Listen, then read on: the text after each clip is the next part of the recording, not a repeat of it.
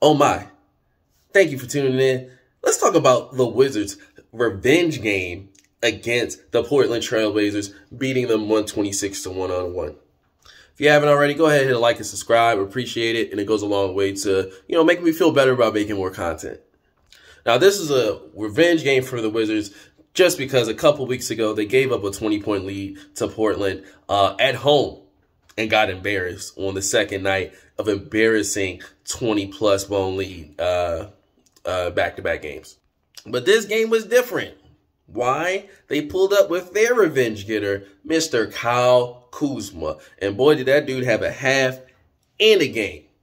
So in that first half, the Wizards as a team were scorching hot from the field. Another 60% from the field shooting half. Their offense has just been on fire this month. Part of that's attributed to their increasingly easy schedule, again, which has been mentioned before. But then also it's like, again, health. Health is actually important to this team at times.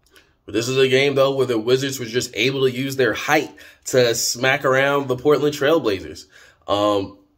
They didn't have, the Blazers did not have Jeremy Grant tonight. They did not have Jusuf Nurkic. So two of their best bigs out for that game, and the Wizards just took full advantage in that first half.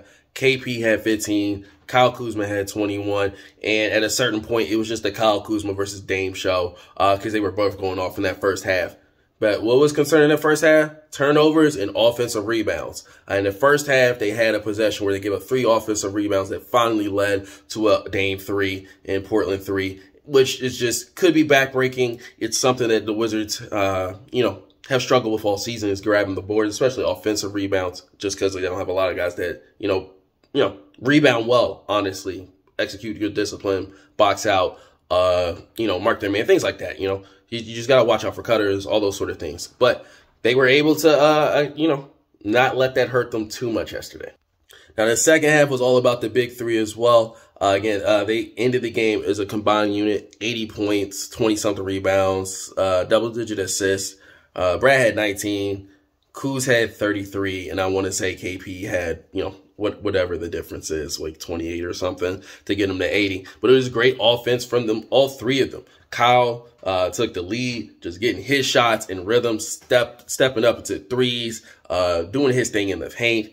Brad was great off ball, as a playmaker and as a scorer. And KP was he was in the paint. This is the KP I want to see. In the paint, feasting on munchkins. There's no reason to be parked on the perimeter all that time. He did not have that many 3-point shots yesterday. I'm going to try to pull it up real quick. KP had 3. He went 1 from 3 last night. And honestly, I love that game. I love that more than his 8 3-pointers against Charlotte because he's where he's supposed to be, in the paint, making people defend him. And they can't just defend a 7'3" white man like that.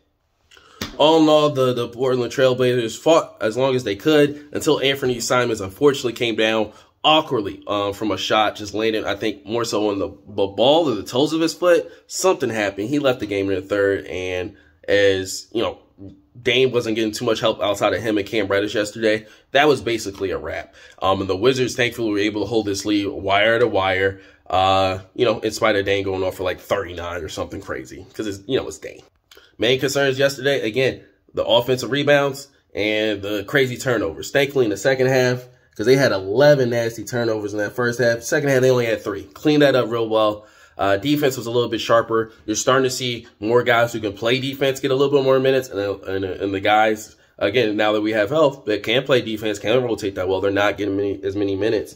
Corey Kispert yesterday, again, not known for his defense, only 18 minutes. This is a guy who, certain points of this year, was getting 30-plus minutes a game, whether Brad was out or not. And he's just not being featured anymore. So props to Wes. In fact, this is a game you got to give props to Wes Unseld. He actually came in and wrote stagger on his cue cards against Portland, and he actually did it. And thankfully, the offense didn't fall off because of it. Surprise, surprise, right? But no, he threw different looks at Dame. They weren't all that great, but I guess they kept Dame on his toes. Again, 39 points. Hard to say you can stop Dame with most things, but they did what they could against him. Supporting cast just was not there for Portland yesterday beyond Dame, again, Cam Reddish, and Anfernee Simons. So, yeah, props to West, though. Coached his butt off. Probably one of the best coach games I've seen him again, for a wire-to-wire win, especially under his tenure. So props to them, props to the team on to Minnesota.